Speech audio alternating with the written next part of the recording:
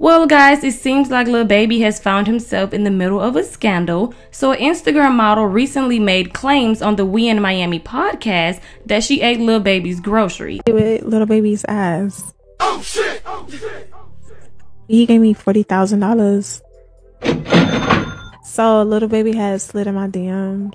He asked me if I was in Miami, and I told him, yeah. He texted me, told me to pull up, and the first time we linked up was weird. He kept touching me. Like, I get it, you know, you got a lot of people that's just a setup situation, but it was just weird because he kept touching me and he was just rubbing me.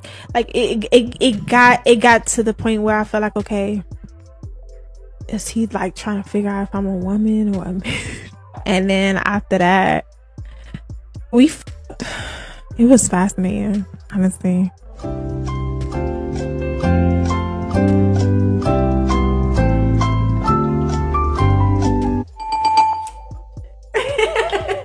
Lil Baby is not taking these allegations lightly. Reports suggest that he might be gearing up to sue the Instagram model for $75,000. Lil Baby has every right to sue. These women get on these podcasts and start spilling the tea about these men that they done did things with, expecting to get clout or something, and Lil Baby said he's going to take her to court.